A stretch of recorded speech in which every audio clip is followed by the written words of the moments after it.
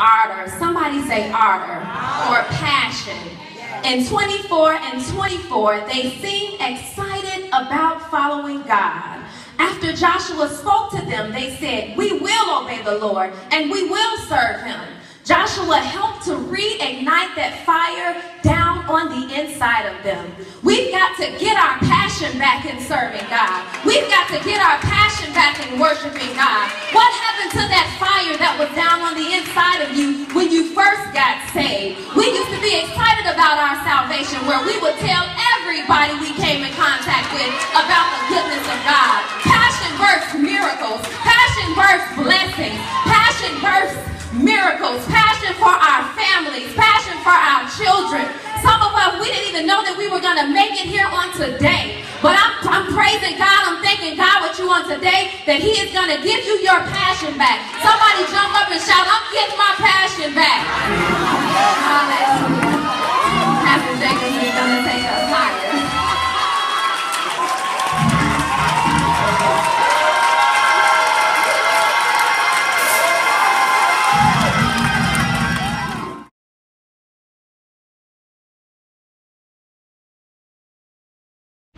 Somebody say, "I'm getting my passion back." Oh, come on here. You can put some power behind it. I'm getting my passion back. Passion for my family is coming back. Anybody need your passion to come back? Your fire to come back? Your happiness to come back? You almost gave up on your family. You almost went to divorce court. But somebody holler, passion, passion, passion. Hallelujah.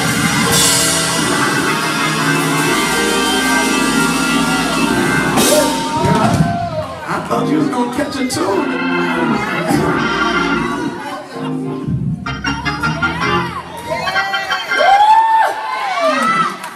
I'm getting my passion back.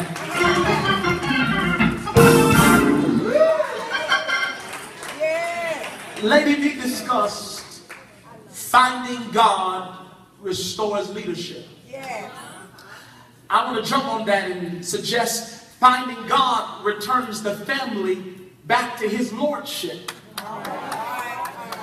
Because there's a difference between having good leaders in the home, but not godly leaders. You might be a stern father, but it doesn't make you a godly father. That's right. You might be a hard-working mother, but it doesn't make you a godly mother. Even though you may be right in your rebuke to your child, I think that it's a way you rebuke your child. I don't believe that you should rebuke your child while cursing your child at the same time. I know I may lose some amens in here, but I don't believe that you should tell your child, "Get your so-and-so up and take your so-and-so here, and you do whatever the so-and-so I tell you, because I'm the so-and-so HNIC. Because how is that portraying a godly example in the home?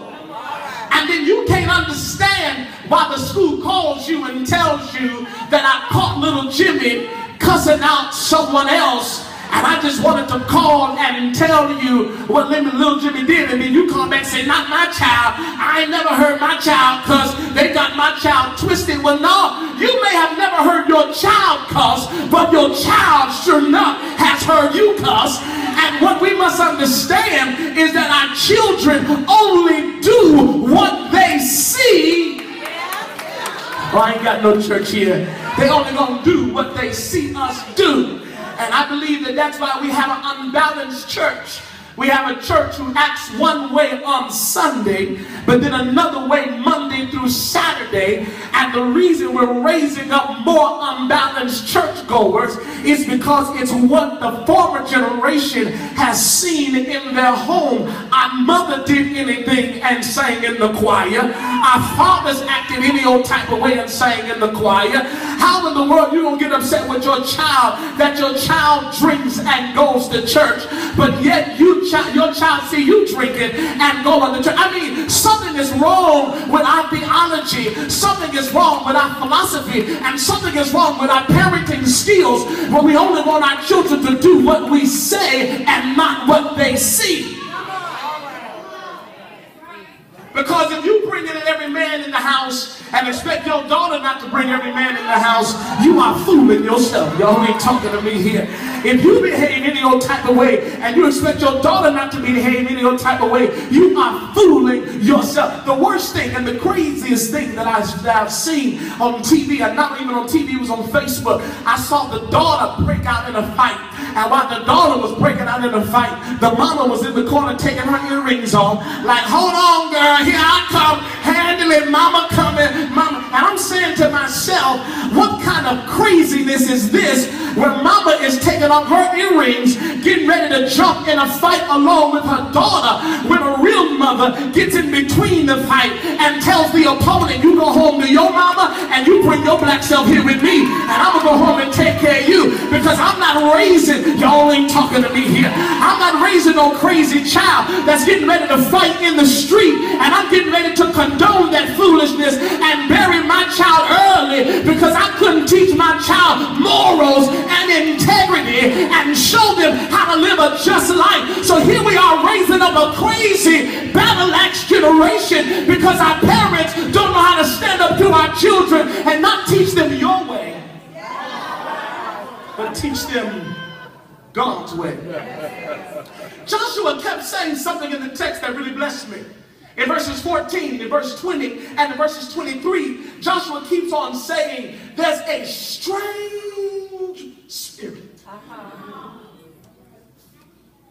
He says, there's a strange spirit that has entered into the household. And my brothers and sisters, it seems as if history is repeating itself. Because here we are, thousands and thousands and thousands of generations ago, and Joshua tells them a strange spirit has seeped in the house. And as I look at our generations today, I can say the same thing. And strange devil, a wayward demon has seeped in our home, where our babies are coming out and don't know whether they want to be male or female. There's a strange spirit that is seeped in the home, where our fathers are sleeping with their children as if they are their mates. There's a strange spirit that is seeping in the home, where we have no order, no structure, and no discipline. There's a strange spirit, and Joshua says the only way to get rid of this strange spirit is to put God at the helm of the home. My brothers and sisters, this strange spirit, Joshua says, is a spirit of bondage and hurt and division. And if we don't get it together, our homes and our families are going to continually fall apart. I don't know, can you just look at the generations? If you look at the generations, there were some of you who were born in the 40s and 50s. And most of the people that were born in the 40s and 50s, not all, but most of them were born in families where they had a mama and a daddy.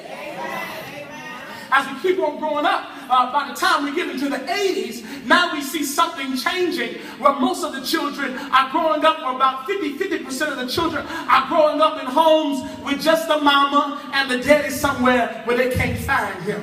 In so much that the Temptations wrote a song that said, Papa was a rolling stone. Wherever he laid his was his. You understand, because they're teaching us that we don't know who